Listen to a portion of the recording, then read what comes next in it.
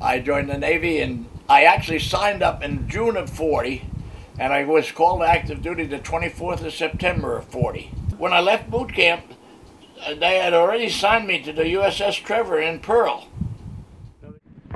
December 7th, 1941, a date which will live in infamy.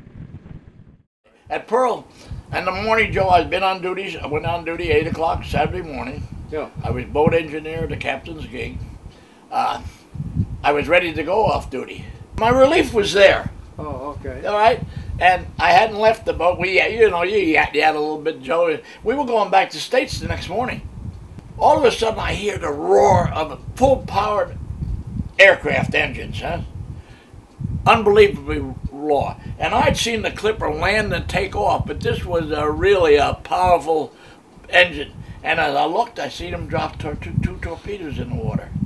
And the torpedoes heading for the Utah, USS Utah. Huh?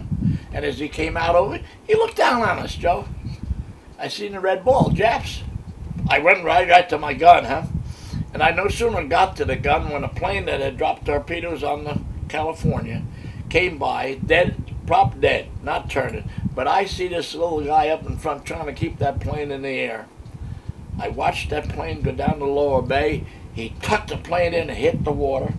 I seen one guy get out of that hatch cover back, get out and get on the wing. A moment later, I see a plane coming, right wing of flame, burning, also attacked in the California. It might have attacked the Navy Yard, but the dry dock was beyond, yeah. So coming that way, they either was at the Pennsylvania and the Castle Down or the California, and then the Curtis was next in the line, the Medusa, and then us. For about line of sight, that plane was coming right at us. When they got to the Curtis, he dove it into the hangar deck of the Curtis. Killed a lot of men. And later on, during the attack, a plane attacked us from the north, and all four ships hit him and tore the wing off and tore him apart.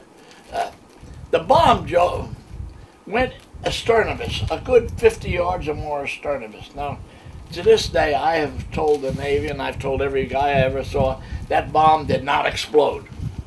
It went in a splash, because I've seen bombs hit the water and explode, and there's a huge gush of water coming. This didn't happen.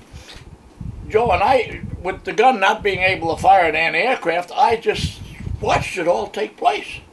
But then, halfway through the attack, guess what? They said, Schwitzy, get in the, man the whaleboat. I had to go. We took the whaleboat. We went down around the island, down past the Arizona, already sunk and blown to bits. The Oklahoma was already upside down.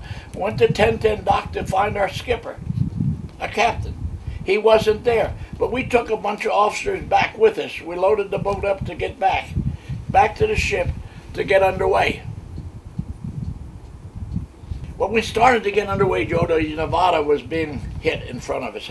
We actually backed down a little ways down the channel to stay clear of the trouble there.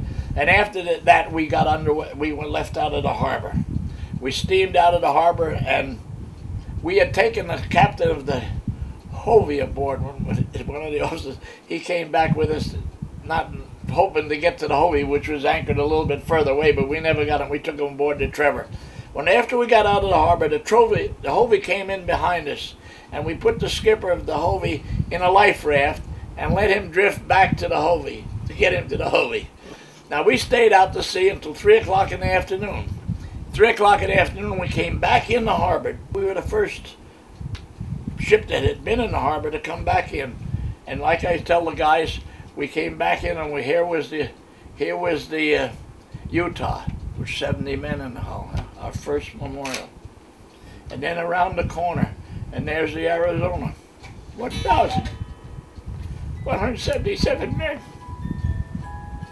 And then the Oklahoma, upside down, with 460 men aboard. Our memorials. I didn't realize at the time they were going to become national memorials, but I saw them first.